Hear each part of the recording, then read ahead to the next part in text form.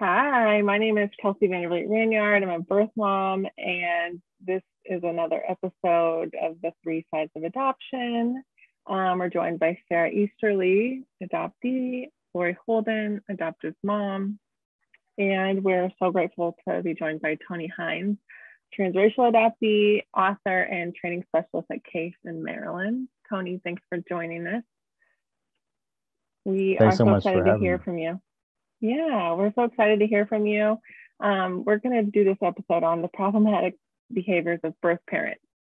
So we've talked about the problematic behaviors of adoptive parents, but we would be remiss if we didn't talk about my side of the triad and constellation, because we do have that title parent in our name, and we do carry responsibility that comes with that. And often that's kind of a mystery on what that role really truly is and the harm that we can do if we don't recognize that role. So, Tony, not to put you on the spot, but give us a little look into your story to kind of preface this conversation, if you can. Sure, Kelsey. Thanks so much for asking. So my story starts before I was born, of course, when my mother was pregnant with me. And I think that a lot of times we start adoptee stories from after the adoptee is adopted, and sometimes from when the adoptee is in an orphanage. It's important to remember that that story it's really starting though before that point in time, because the mother and the father, in a lot of cases as well, are making plans for what their child's life is going to look like moving forward. And when I was born, like many adoptees, my parents' plan went awry pretty quickly, and they both realized that they weren't going to be able to care for me. My birth mom is schizophrenic, and so she realized that she was not going to be able on a day-to-day basis, I think, to take care of me. So what happened was she would really take me to my grandmother's house sometimes, and my grandmother would take care of me throughout the first year or so of my life. And in some of that first year of my life, my mother would also take care of me, but there were times which were really difficult for her, and she would realize, I actually need to go to maybe an orphanage and place Tony there for a day or two, or 3 days, or 4 days.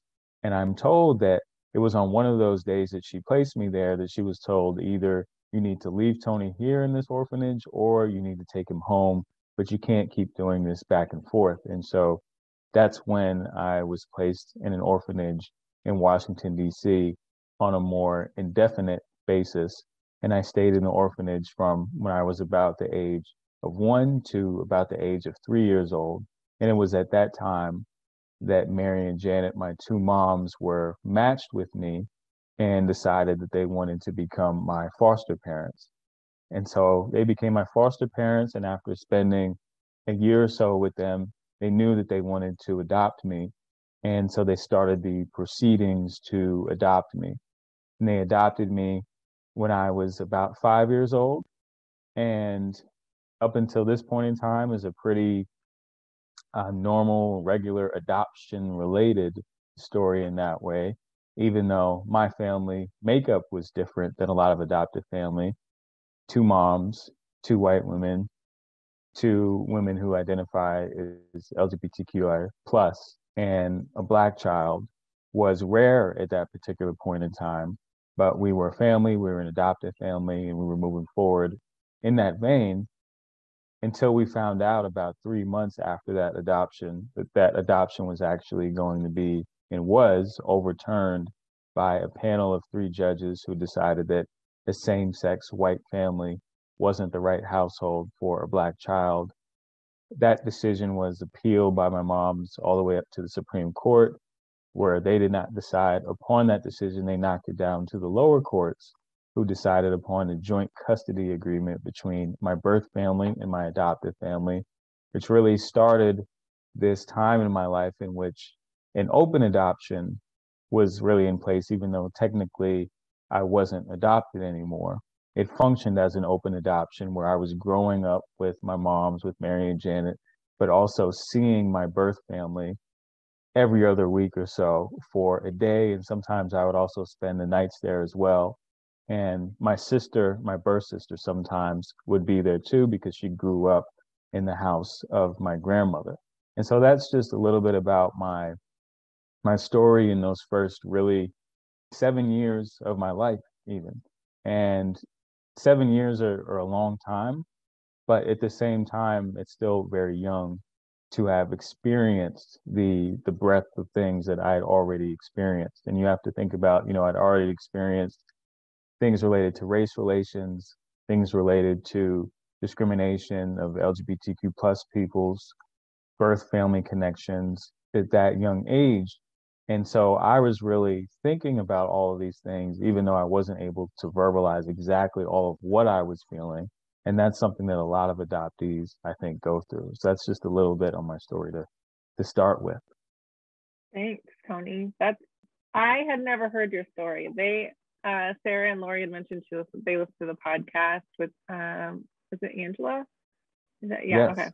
And I had never heard it, so that's fascinating. So you had like a front row seat to both birth parent connection and adoptive parent connection. So I'm sure you had like a really keen eye for any problematic behaviors on both sides. Is that right? Or am I off based on that? No, definitely correct on that. I'll start with the adoptive parent side.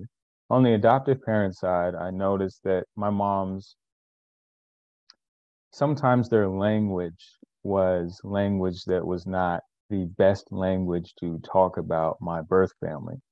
So, for instance, after interactions with my birth family, my moms would always ask me the question, how was it at Miss Davis's house? Instead of, how was it at your grandmother's house? And so I would kind of always say, oh, it was fine. It was this, it was that. And it wasn't really until I was 20 years old, I want to say, that there was an instance where I was at Easter or Thanksgiving with my grandmother, and I came back and my mom asked me, how was Miss Davis's? And I said, Mom, could you just call her grandma, instead of Miss Davis, because that's who she is to me. And she said, oh, I didn't know that. And I said, well, yes, this is something that I didn't know that was problematic for me. That something always felt kind of off, but I didn't know exactly what language and verbiage I wanted to use in addressing what problem I had. And those were the types of things, the types of conversations sometimes that were had around birth family as it related to my mom, sometimes my mom's plural, not understanding the correct way to talk about them. I didn't always feel as though there were these positive thoughts about my birth family. I kind of felt as though they were waiting to hear some negative things maybe about my interaction at my birth grandmother's house. And and so those were things that were problematic from that side of things a lot. I should also say my story has another wrinkle in it as well, because the woman that I grew up thinking was my birth grandmother, I found out this when I was in my teenage years. I found out that she actually was not and is not my birth grandmother, that she's actually my step great aunt, that she was a really good friend of my grandmother, my birth grandmother, that she was a family friend, and that she called herself my grandmother, my birth grandmother, because she felt it would be easier to gain custody of me back then when the custody battle was going on if she said that. But I didn't know that, and I grew up with her family at times and calling her grandma, and I still do that to this day. And so that's who she is to me. As we know, as adoptees, our families are our chosen families in that way. And so that was kind of some of the difficulty on that side of things. On the birth family side of things, and you'll continue to hear me reference grandmother as birth family as well. On the birth family side of things, when I went over to my grandmother's house, there were a lot of instances in which she really questioned the validity of Mary and Janet, my two moms, as parents, where she would say, those white people don't know how to parent you. Do you have any Black friends? They're not going to know how to teach you what it means to be Black. When I was older, there were questions about my sexuality.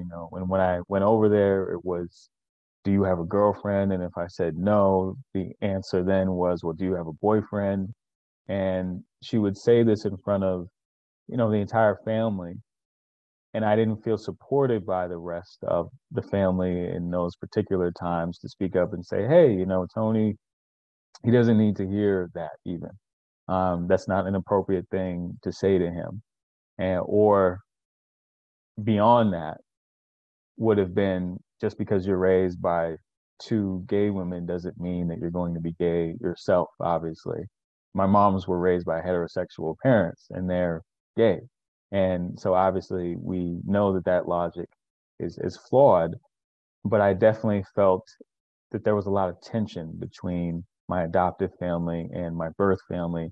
I didn't truly feel like either one of them made an extended effort to interact with each other. I definitely felt that they wanted me to know that it was safe to interact with both of them. My grandmother never said anything like, we're going to take you, we're going to keep you here, or we're going to find a way to get you back. She never said that. And my adoptive moms always made sure that every second Saturday I was going to go to my grandmother's house and spend the entire day there and stay the night there as well. So both families really did what they could in those ways, but they were not openly communicative with each other about those things.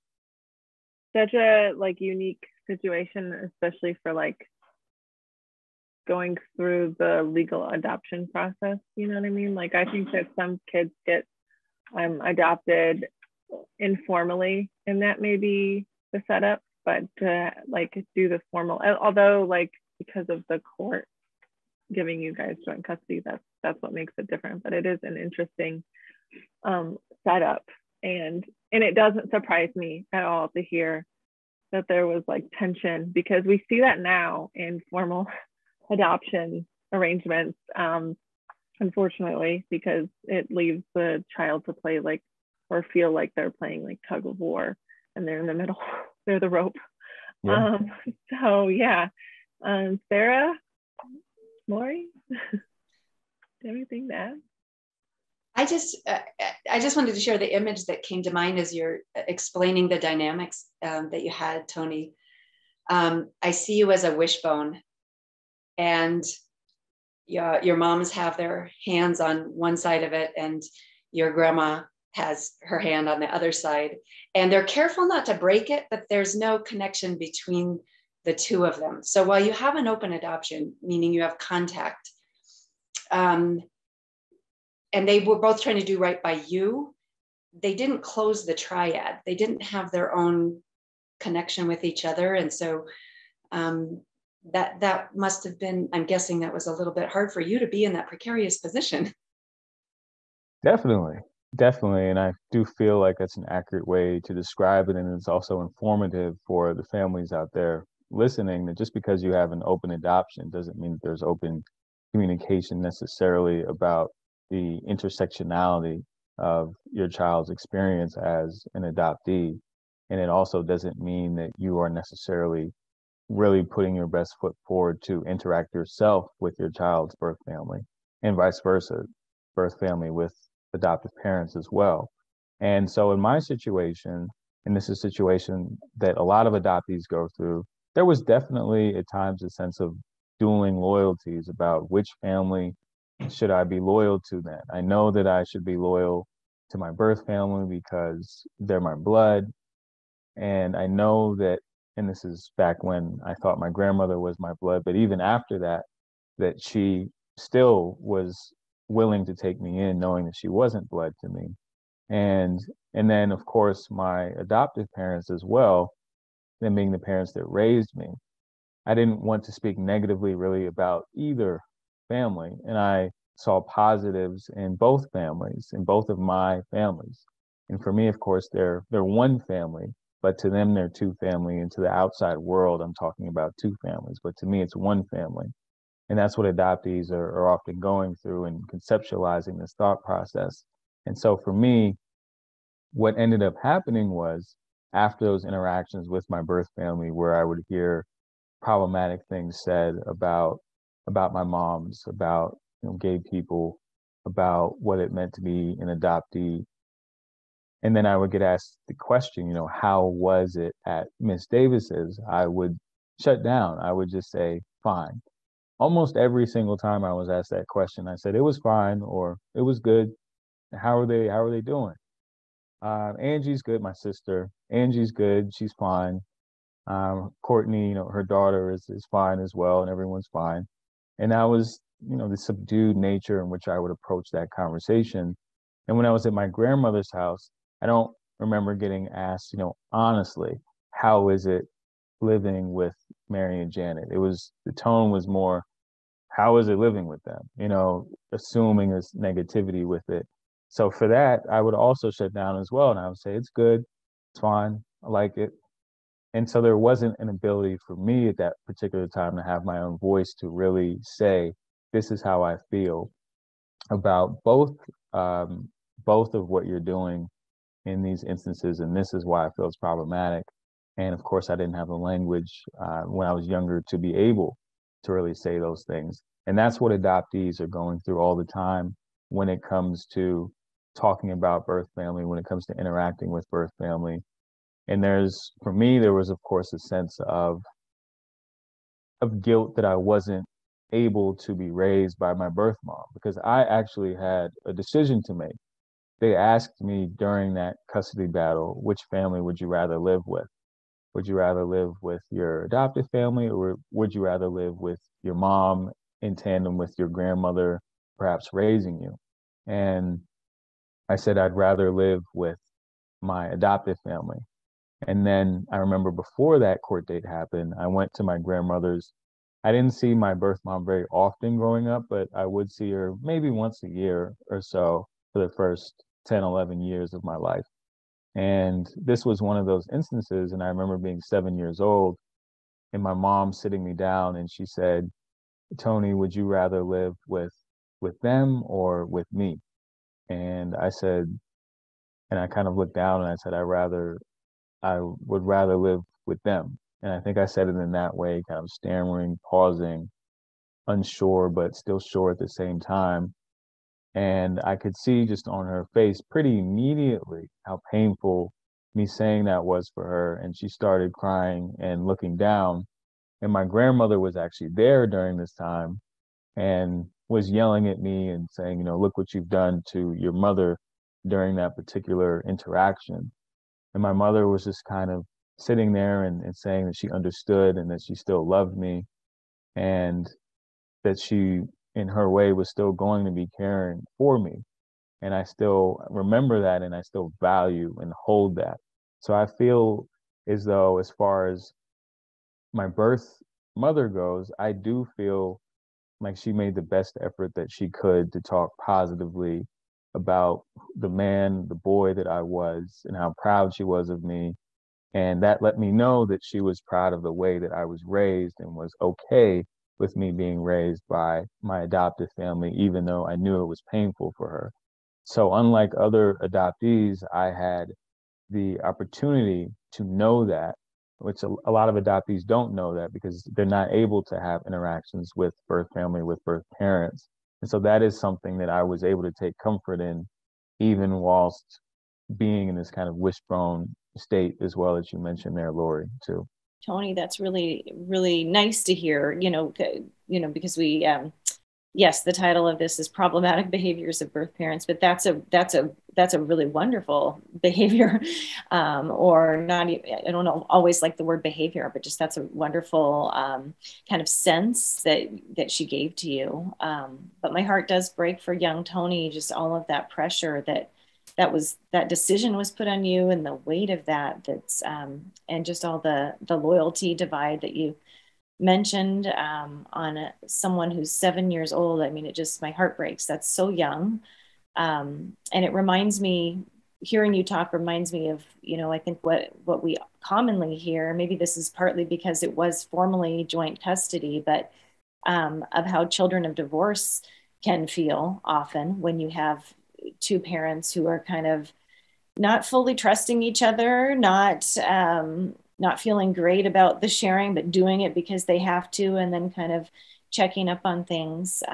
But we also, it feels like we've come so far with, teaching, divorced couples how to interact in the child's best interest. And, it sounds like, I know we're talking about, you're now an adult.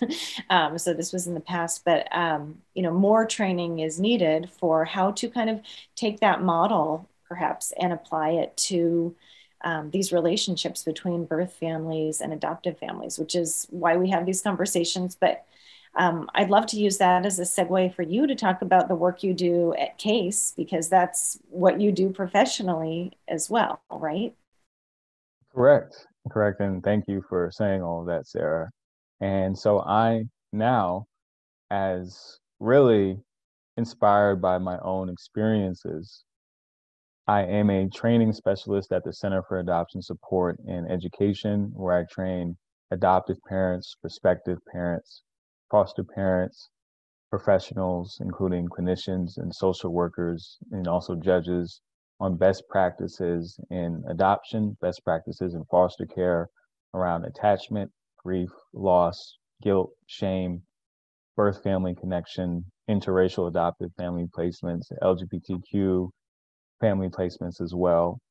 And so in my work, I kind of get to talk to parents about my own story, but also what I've learned from my own research about kind of the commonalities that exist in adoptee and foster youth stories as well, that kind of undergird this sense of shared identity for us as individuals in these particular family types. And I also get to talk about some of the best practices for when your child is coming to you and maybe they're shutting down in the way that I was shutting down, or maybe they're acting out at school and you think it's just strictly a behavioral issue when it's really also related to the trauma that they've already experienced. And I also try to tell families that I think what happens a lot of times, adoptive families particularly think that they experienced all this trauma before they came to us, and now it's kind of up to us to kind of just deal with it, help them process it, and move forward. But there's still trauma that they're often experiencing after they're adopted. And sometimes that comes at the hands of adoptive family. Sometimes that comes at the hand of birth family or peers, other actors involved. And it's a really ongoing situation that requires ongoing solutions and constant communication about what it means to be adopted, what it means to be an interracial adoptee for a lot of our families. For kids like me that have two moms or two dads or an LGBTQ plus parent, what it means to be in that family type, or what it means to have an adoptee that identifies as LGBTQ plus themselves. And I don't call on all or even most adoptees to go out there and be training specialists and educate, because that's not our responsibility. It's not our responsibility to educate parents. But in those instances like my own, where we feel just really called to do it in a sense, and that this is our passion, then I definitely encourage other adoptees out there to do that. And it's been something that I've been doing that's been really fruitful for me in my growth, and also just gives me opportunities to connect with other adoptees, with birth parents, with prospective parents. And so I'm glad to have had those experiences in that way. I was wondering, as the adoptive parent here, I wanted to perhaps zoom out of just your individual story and into more general terms of dynamics between adoptive parents and birth parents in who are having an ongoing situation of contact or relationship, and bring up some of the common things that I hear adoptive parents saying. And the ones I'm going to bring up are not from people who are looking for reasons to close the door. I see online a lot of people who are really eager about trying to have an open adoption, and they're curious, they try, and then it gets hard. So these are people who are not trying to close the door. These are people who are trying to keep the door open, but it gets hard. So I have two things. The first one is probably quick. Your name. Tony was your birth name and you kept that. How about Hynes? Is that from your birth family or your adopted family? Great question. Hynes is from my adoptive family. And I remember the occasion because I was at a pizza place with my moms and they asked me if I wanted to become a member of the family permanently. And I said, of course, isn't that what we are and what people do? And they laughed and said yes. And then that's when the name came up and they said, would you be okay with taking the last name of Mary Hynes, one of my adoptive moms, because she was the one that filed the adoption papers and was my adoptive parents. Janet was my legal guardian because at that time they thought it would be easier for a single person to adopt rather than two lesbian women trying to adopt. And so I said, sure, I'd be happy to take her last name. And that's my last name to this day is Tony Hynes. My birth name is Tony Lee Jones. My mom's also changed. I was born actually Tony. Most Tonys are Anthony's formally. I was actually just born Tony. My birth mom named me Tony. And my name was actually changed to Anthony Hynes. And so that is my legal name. But Anthony I never took to Anthony. Even to this day, when people call me Anthony, it takes me a split second to turn around and to recognize. It happened all the time in college as well. And so Tony is who I am, and that's part of my identity. That's part of what ties me to my birth mom. And even when it came to her giving me that name, it felt really unique in that way. And so I do talk to families about the importance of a name for adoptees and having conversations about whether they would like to keep their name or change it. I do not necessarily feel like they should be doing that. The name change should happen when they're still under the age of, say, 7 or 8 years old, because at those ages, they're just going to go with whatever the parents really are indicating that they want them to do, which is what I did. But I hear from parents of children now, adopted children now, that, well, we changed our son's name when he was 6, but now he's 13 and he wants to change it back. And I want that for him. And so we're engaging in the process of trying to change it back. And some kids want to stick with their names in those ways. And I think that's also a conversation then becomes a conversation between an open adoptions that birth parents and adoptive parents should also be discussing. Because even when it comes down to this naming, that is a huge piece of identity. And again, it's a huge piece of identity generally, but especially when it comes to a lot of interracial adoptions as well, when names are changed, and international adoptions specifically too, when names are changed in those ways. And I realized in the course, this is a little bit off topic, but I realized in the course of this conversation, it's titled, problematic birth parent interactions. And you haven't really heard me talk about my birth father at all. And that's because I often just leave him out of these types of conversations, because that has been to me a representation of his place in my life throughout my life course. And I do still feel that there are unresolved issues that I have with my father, because unlike my mother, I didn't get to hear from my father as I was growing up. And I also know that in the case of my father, there was a particular court date. My grandmother and the family were appealing the decision, and someone had to come to the courthouse basically to make a claim on their behalf. My grandmother was there. My mother was not able to show up that day. And for obvious reasons related to her mental health challenges, I was able to pretty easily forgive that. But apparently on this particular day, if he had just showed up, that would have shown the court a lot as it related to even maybe him gaining custody of me instead of my mom. But he didn't show up to court that day, and they never really heard back from him. And he's just kind of been in the wind ever since. And so there's this really sense of and we call it ambiguous loss, and it's these losses that adoptees really have questions about, that are unresolved losses that we feel. And questions that I would have of my birth father would really be, why did you do what you did? Were you thinking about me? Did you care? But these are things that throughout my life I've kind of pushed down, because it's just been, for me, I think anger has led me to feel as though, well, why do I need to think about you or talk about you if you're not doing the same for me in those ways? And I'm not going to sit here and say that anger is dissipated or gone. And I don't think that even when we get on platforms like this, that it's healthy for us as adoptees to discuss our issues as, oh, I was going through this, but now I'm just in this great place in all areas and I'm just perfect, because that's not genuine, and that's not how life works for any of us, whether we're adopted or not.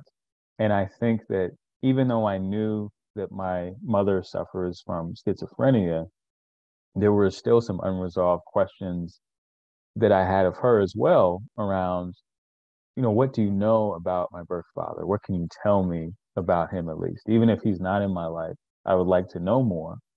And I had a conversation with her, I want to say 7 or 8 years ago now. It was the first time we had spoken, I think, in about 15 years.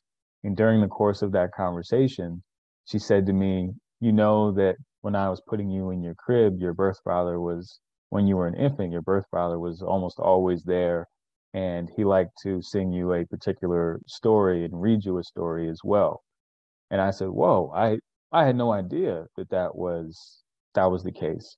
And here I was already in my 20s, thinking my entire time and my entire life that my birth father wasn't even present when I was an infant.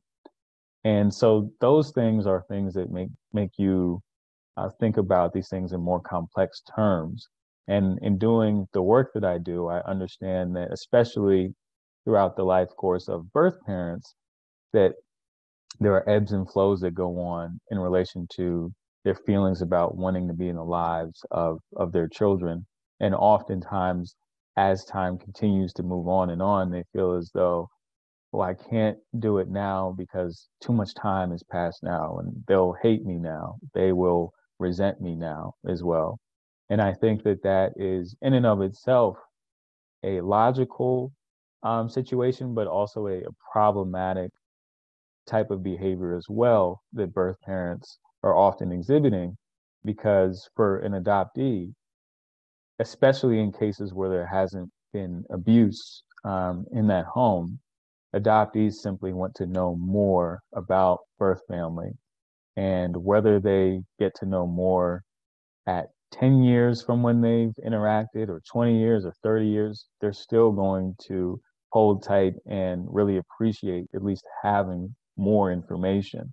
And so I would share for birth parents that it's really important to continue thinking about maybe even being active in writing letters to your adopted children that you never send, or just thinking actively about questions that you have for them about how their lives were and things that you'd like to tell them. Doing some of these things spurs birth parents to really want to reconnect moving forward and to want to reach out again as well. So those are some of the things that I talk about in some of the trainings that I have, and when we talk about open adoption.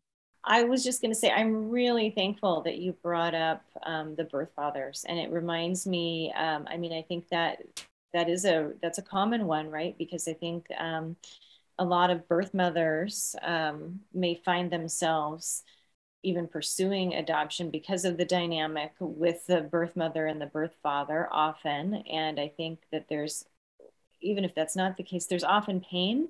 And I think, just speaking of that divide between birth parents and adoptive parents, I think there can be a similar divide that the adoptee can pick up on between the birth mother and the birth father. And even if it's just not even wanting to talk about that, it could be painful. It's too painful to talk about. And then yet the adoptee has to sit with that and reconcile that. And that's really complex. So, and you're right, just the information is what we want to know. And those stories, for you to get that story of your birth father singing the song to you, that's so meaningful. And you had to wait till you were 20. You should have, in an idealized world, which we don't live in, but it would have been so nice, lovely to hear that all through your childhood and to carry that with you. Lori, I'm sorry, I cut you off, but I just wanted to talk about that. And I wanted to quickly just say, I'm so glad you brought up names too. We did a whole episode on names. And I feel like I want to just go plop you into that episode too, because you said so many terrific things about names. But yeah, so important to the adoptees. So Lori, back to you, because I know you had another question there. Well, you actually covered some of the things I wanted to thank you, Tony, for bringing up birth fathers, and also the naming and that strong connection to identity, and also how the naming process, especially with a domestic infant adoption that starts early, the way the two families come to that decision sets the stage for future interaction. So all of that is in that episode, Naming a Newborn.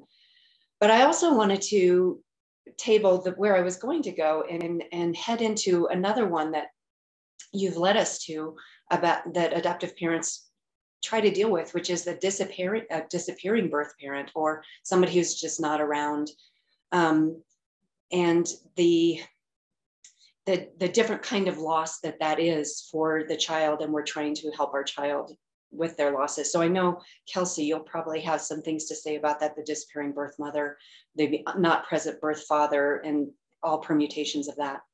Yeah, I think as always, like, as I always bring up, I feel like a broken record, but like when we talk about things like the disappearing birth mother, you have to also in conjunction bring up the power dynamics of the relationship. I always have described and I have an open adoption. We talk frequently. I visit once a year now. I used to be more frequently, but I live far away now. But I have this like constant urge to just like run from the relationship. And so if you don't have I don't know if like discipline is the right word, it's probably not, but if you don't, or the self-awareness to know like this is not a reflex that you should listen to, if you don't have that in your brain, then you're going to listen to your gut and you're going to go, because it's so uncomfortable, especially in the beginning stages. It's so uncomfortable. You feel like such an outsider, and you feel like you're not wanted, even if they could tell you, we love you, we want you here, XYZ, but like you just don't feel like you're supposed to be there. And you may have other people. I did have a few people in my life, not a ton, but a few people in my life that were like, you did what you were supposed to do, now it's time for you to move on. And it's like, well, it doesn't really work that way. But if you don't know that it doesn't really work that way, you're going to go. You're going to split the scene, because it's a heavy thing, and you're reopening the wound every time. So if that's uncomfortable, painful, or just unbearable for you, you're going to leave. And I think that the root of that problematic behavior totally begins with the professionals that are walking through this adoption process with this mom. And so often now we're seeing that there's not a professional present at all, that there's a lot of like self-matching going on online. So there's no one that is knowledgeable that's really guiding her through this process and telling her this is your decision, what you're choosing to do. But they're not telling her also you have a responsibility in this. They're telling you it's okay, you can just place this child and wipe your hands of it and move forward with your life and get a second chance and everything. And that's not reality, and that's not a child-centered adoption. And so birth parents are ushered in to this process without education, and really like they're kind of kept in the dark this whole way through. And then they get to this open adoption, and the adoptive parents are like, well, we don't understand why she left. She doesn't want to. I'm like, no one ever told her that she has a hand in this too. And no one ever told her to not listen to those reflexes telling her the fight or flight to go. So she's going to do what her body's telling her to do, and that's what she's doing.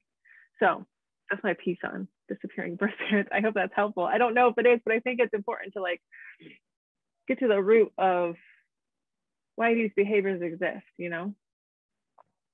Well, I completely agree with you. And I think that birth parents struggle with that gut reflex. But I also feel that adoptive parents, and don't tell themselves the truth a lot of times, and their gut reflex is, like you said, I don't want the birth parent here. This is my child. This birth parent is a threat to me as far as being able for me to see myself as their true and quote real parent. And we know how problematic that real parent term is. And so adoptive parents, though, have been told, well, you should be in these open adoptions and you should be open about it, but they're not being told that those gut feelings that they have are natural feelings for them to have. And so you have two actors in the situation who are being counseled against even discussing or thinking about those gut feelings. And so you have the adoptive family who aren't being honest with themselves and who don't know that birth parents sometimes are feeling that way. And you have birth parents who are saying that this is really uncomfortable for me. This is a situation where I do feel like an outsider, no matter what you're telling me, and where I do miss my child. And I realize every time that I see my child, perhaps how much time I've missed in their lives every single time that I see them as well. And that's not something that's easy, and it's something that makes me want to retreat even more a bit, to not have to interact and think about that. And these are conversations that are really, like you said, important to have with birth parents during that pre-adoption stage, and also with adoptive families as well. And I unfortunately have also heard from other birth parents who said the exact same thing that you just said, Kelsey, whereas it's, well, you know, you've placed them for adoption, you've done what you were supposed to do, and you know, they've been called to adopt as well, and you should just kind of step back and be proud that they're being raised by whatever upstanding family they feel is raising your child in that way.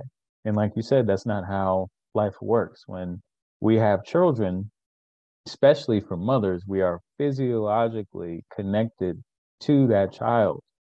Chemistry, it's our bodies literally making connections and attachments to our children in those ways. And so it's not easy, of course. It's very difficult to be separated generally. And also to be told that you should feel okay about that is just completely opposite of what nature and nurture has really guided us to be in practice in those ways too. And I also think it's why we continue to focus on birth mothers as well, and why birth fathers are left out, because we know that mothers are the ones carrying children. We know that mothers are often the ones that are staying and making those adoption plans, while fathers are often not in the picture when it comes to these types of situations. And so it becomes easier to forget about birth father in those types of interactions.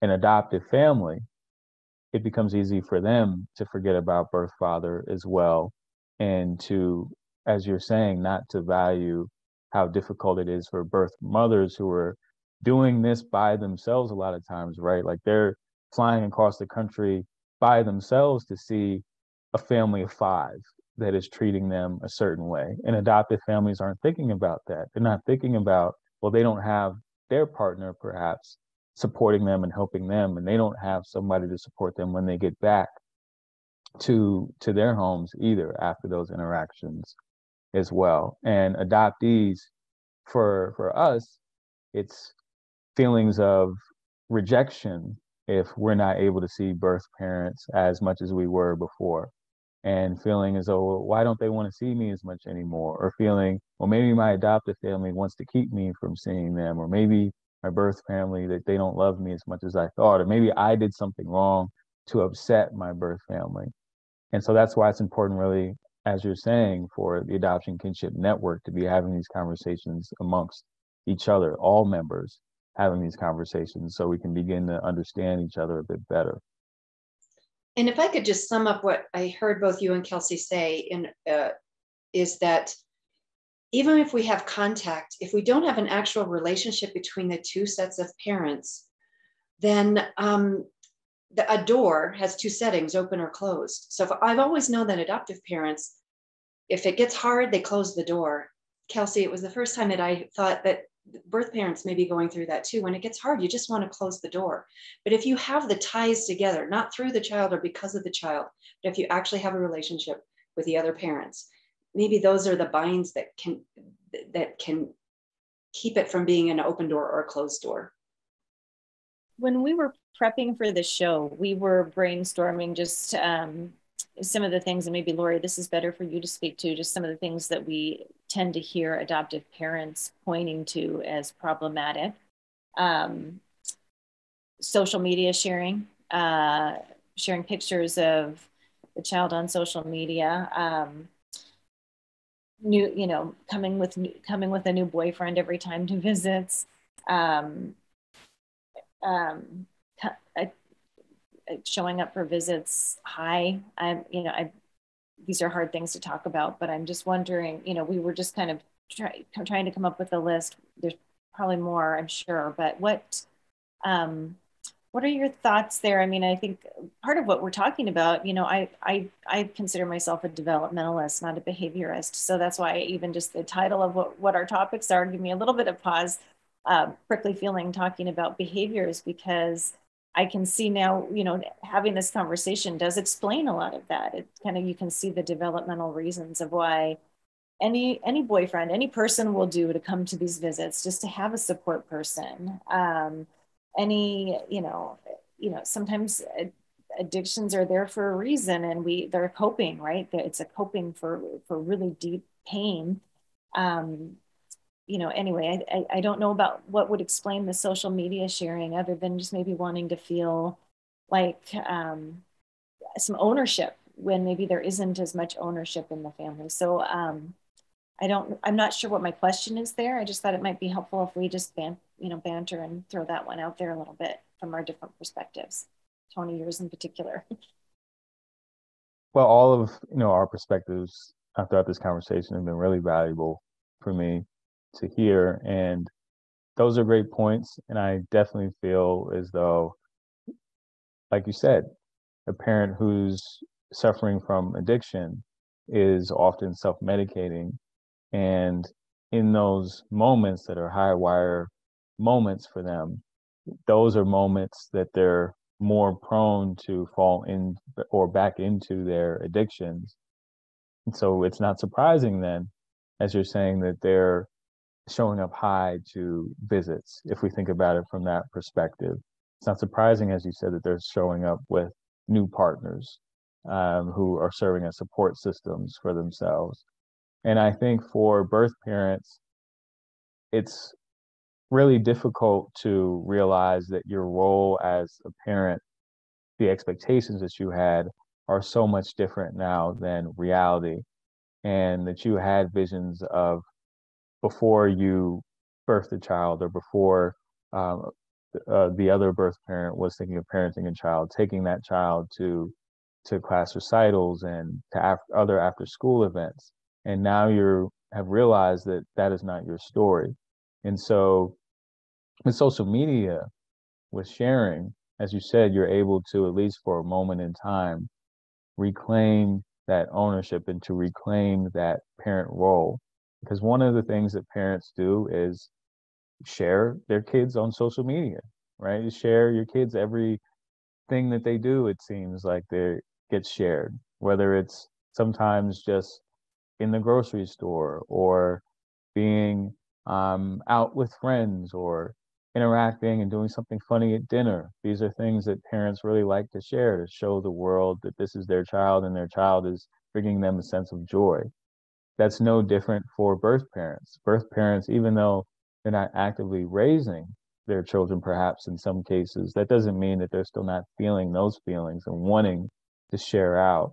And so what I often see as well, though, is kind of because of that, not having a proper really understanding of boundaries that need to be set. Because what happens during those times with the oversharing is that sometimes that sends the wrong message to adoptees. Sometimes the adoptee thinks, well, if my parent is sharing about me, then it's only a matter of time until they take me back. It's only a matter of time till I get to live with them again. And these are, of course, ways that adoptees are processing and the language that they're using oftentimes in thinking about this. And sometimes birth parents, another problematic behavior that happens is sometimes birth parents overpromise things. Sometimes they say, I'm going to see you in a month, or I can't wait till we can be a family again, because they're just so enamored in those interactions with their child, understandably, that they want to let their child know that their wishes and the wishes of the birth parent maybe will also come true. But it's not proper boundary setting that is going on there, either internally within themselves and also externally with adoptees and with the adoptive family there. So a lot of what I see is birth parents showing up sometimes, as you said, unannounced in certain instances and dysregulating children because of that. And then I also see adoptive parents pulling away, sometimes perhaps before they should, and giving up on birth parents. Just because you haven't heard from a birth parent in 4 or 5 months and you've sent them several texts, it doesn't mean that they have, quote, given up on seeing their child as well. And again, as Lori and as we've all really talked about, that's why it's important not only in open adoptions have communication about logistics as far as when the child is going to see their families, but how we're feeling about the entire process and how we're feeling on an ongoing basis about it. Because open adoptions, sometimes they can be more open, where we're having in-person visits and play dates and things of that nature. And sometimes it can just mean information sharing related to photos. And a lot of times in a lot of open adoptions, we're seeing in one family, both of those things and more of those things coming into play. Open adoption is really about ebb and flow and navigating the ebb and flow of those relationships. And if you think about it, that's really what we do in plenty of our relationships in life, really function as this ebb and flow type of relationship. And that's how we also need to be thinking about adoption and open adoptions. Kelsey, maybe you'll have something to say about that. And I want to make sure we get into this episode because adoptive parents will want to know this question or this issue. And I can fit it all under one big umbrella, which is undermining, when birth parents somehow undermine the adoptive parents. And some of the things you brought up, Sarah, fall under that. So using social media, if you've been asked not to, as long as other family members are also in the same roles, using a different name than what's been decided, maybe not obeying rules about showing up with, smoking, serving sodas if we don't serve sodas, just undermining is kind of the thing that I hear a lot. Yeah, I think that the undermining thing, it happens on both sides too. And I think that it's like, it plays into the possessiveness that either side may feel, and plays up the insecurities and stuff like that. But I think that when you look at those kind of behaviors, it's not a child-centered adoption. You're centering yourself, you're centering, your need to be mom. I think it was a hard thing. I remember right after placement, it hit me like a few weeks in, and I was like, oh my God, I'm never going to be his mom, and he's never going to call me mom. Now, that may or may not be true. I don't know, but acting on those hurt feelings and acting on those insecurities in front of my child or in the relationship is centering myself. And I think that those behaviors can all kind of be traced back to centering yourself instead of your child. Yeah.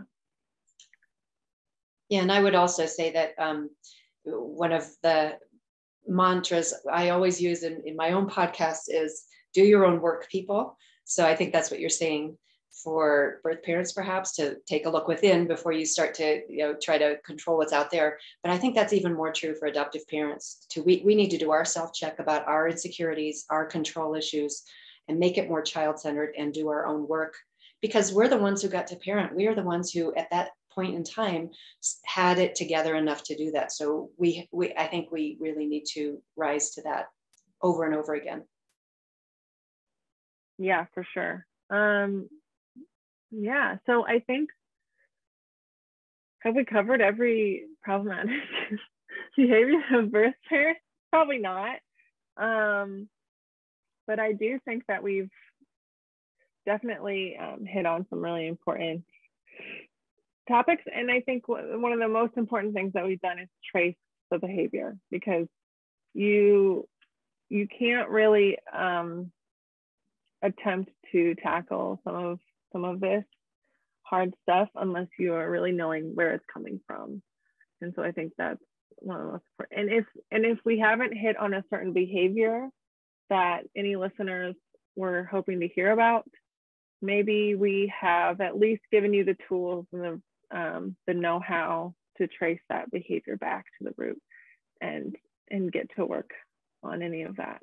So anything else? I think I like what you just said, Kelsey, and I would say it's, both these episodes, problematic behaviors of adoptive parents and problematic behaviors of birth parents, is not to make anybody wrong and to shame anyone. It's to understand, and then it's to get back to the centering of the adoptee and how it affects adoptees' mental health, the stories that they're telling themselves, that they're as they age throughout their lifetime, thinking of how they're going to, when Tony and Sara adoptees or grow up, how are they going to dial this back and look back on, these things that felt like, I loved how you worded that, Tony, because I can relate to that so much, and just so many aspects of adoption. You're not sure, you don't have the language, you don't have the